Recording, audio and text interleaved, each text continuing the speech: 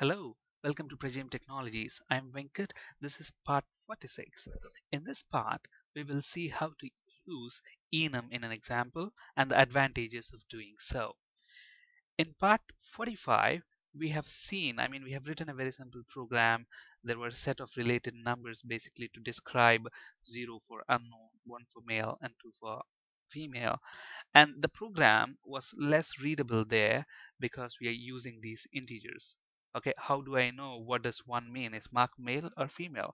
Unless and until I drag down and look at the documentation, I will not know that. Okay, now this is a very simple program. We just have one, you know, uh, gender which is using set of related numbers, but in reality in your application there will be hundreds and hundreds of related numbers, and it becomes extremely complex if you have to rely on these integral numbers. Your program becomes unreadable, it becomes unmaintainable over a period of time. Okay, now how do we make this readable? To make this readable, you can make use of enums. Okay, so let's see how to replace that. Now, just like how I have created a class using the class keyword, to create an enum, you use the enum keyword. And by the way, enums are value types. We will be talking about all the other concepts related to enums in a later session, but in this session, we will look at an example of using enums and replace these, integer related numbers using that enum. Okay, so let's create an enum for gender, and to do that we use the enum keyword, so public enum, and let's call that as gender. And what I'm going to do is I'm going to say, okay, my enum is going to be starting with unknown and then male and then female.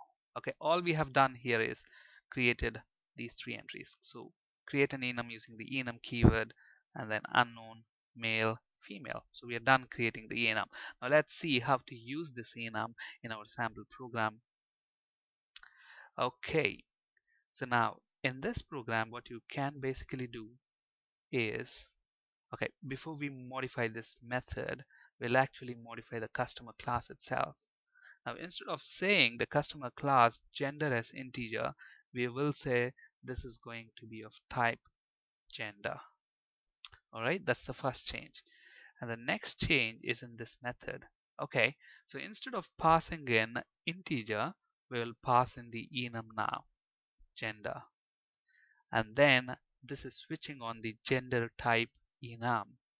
Okay, so now here instead of saying 0, what you can basically do is you can use your gender and say gender dot unknown. Now look at it, it becomes more readable. Okay, this is whatever code that goes in here is for unknown gender.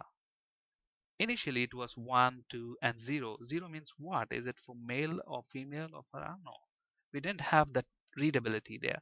And similarly for case 1, we will say gender dot male. And look at this, the best part is you get IntelliSense as well. So male, and similarly gender dot female, and we will leave the default there. Okay, so this is the second change.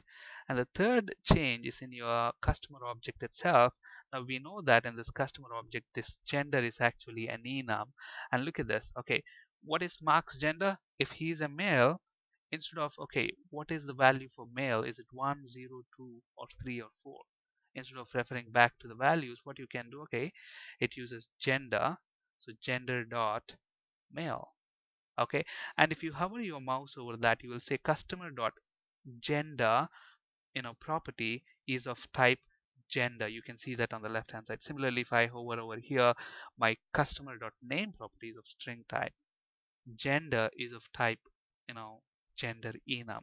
Now if you're not sure, you can actually right click, go to definition. Okay, gender, look at this, name is of type string, gender is of type gender enum.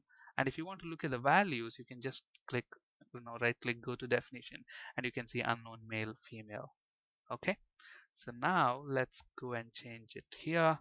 So Mary is a female, so I can say gender dot female. And here Sam, gender is unknown, so we'll say gender dot unknown. And by the way, look at this, just like how we have For example, in our, this is the symbol for an enum. It's like a postcard over a postcard. um, this is a symbol for enum. Just keep that at the back of your mind. Just by looking at, when you press dot, in the IntelliSense, you can actually tell by the symbol, is it a class, is it an interface, or is it an enum. All right, so we are done now. So our program is actually more readable. Okay, now by looking at this, you can say, okay, Mark is male, Mary is female, and Sam's gender is unknown. And even your switch statement here is now more readable.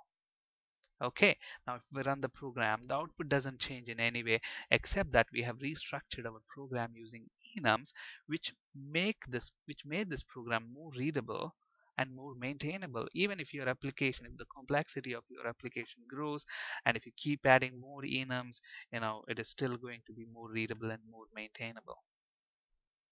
And actually, within the .NET framework itself, there are several enums. For example, if you look at the system.io namespace, within system.io namespace, you have, for example, file share. Let's say, for example, the program has already opened a file, and if you want to open the file again, what kind of, share permissions you want to have. Okay, do you want to open it in read-only mode, read-write, or write mode? If these are just numbers, then it becomes extremely complex to remember, okay, what is it for read, and what is the number for write, or what is the number for delete. Okay, so using enums definitely makes your program more readable. Okay, now we have just spoken about why enums are required and what are the problems enums solve. It makes your program more readable and more maintainable, but we haven't spoken the concepts related to enums, which we will actually be doing in the next session.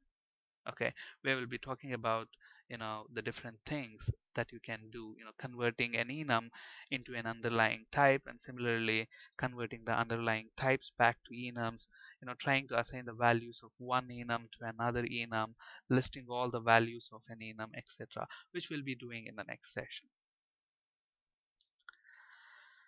On this slide, you can find resources for ASP.NET and C# interview questions. That's it for today. Thank you for listening. Have a great day.